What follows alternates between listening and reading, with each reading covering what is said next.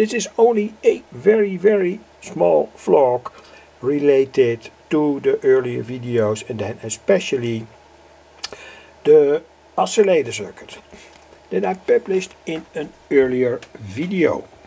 And I will give the link to the schematic of that very properly working oscillator in the text box of this video. And I had to find out again a certain frequency band. Perhaps that's interesting to tell. I did experiments and I found I could make, say, this frequency table, and the oscillator worked properly, no problems with that.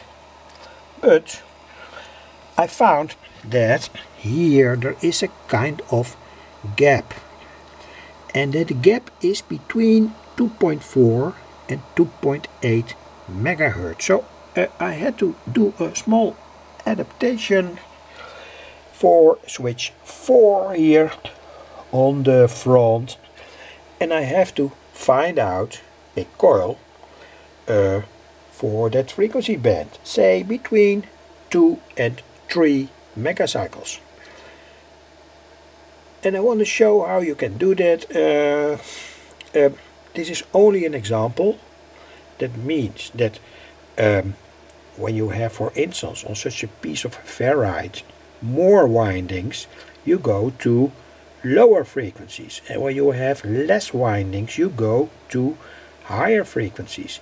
So you can see here that there are, for instance, say approximately 3 windings, and here you see on which frequency I am, and it is on 10 megahertz. So this is only a demo. So these 3 windings here give 10 megahertz, and now I'm going to wind much more, say much more of this part of the coil, say that loose part, also blue, and let's see what the effect will be. So I de-wind the coil. It's going to do now. So this is the core. A simple piece of ferrite doesn't have to be a piece of ferrite. You can also make coils on all kinds of other forms. Open air coils without any ferrite. But anyway, this is for the demo. And perhaps interesting to show that this simple piece of wire here without any core, so not wound on this ferrite core, makes that the oscillator works on 10.6 megahertz. Anyway, that only shows that the say the oscillator is working properly. Again, here that core of ferrite, I now wind that ferrite completely. Perhaps it's interesting to show, to look at the same time at the oscilloscope, so that you can see the frequency change. We are now on 10.6 megahertz. This is somewhat closer, so you can see it better. This was that blue waveform, that blue piece of wire on 10.7 megahertz, approximately, say 15 centimeters. And now I'm going to wind it up on that ferrite rod.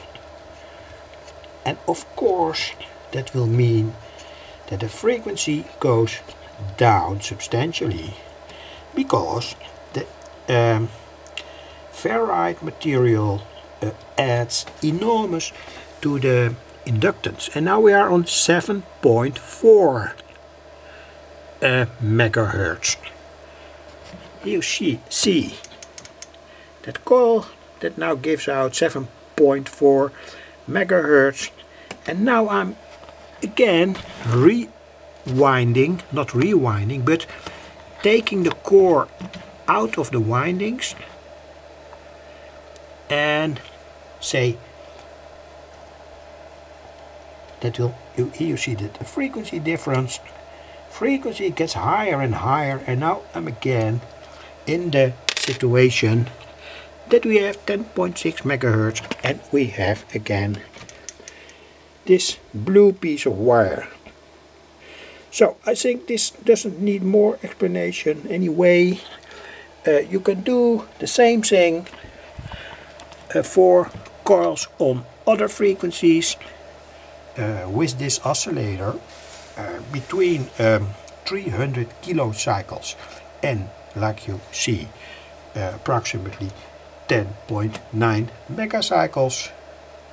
Thanks for watching.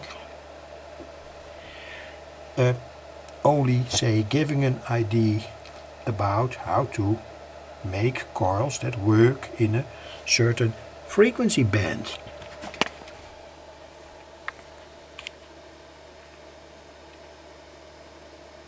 It is in fact all very easy, as long as you have an oscillator that likes to oscillate. And then I mean a transistor circuit that likes to oscillate.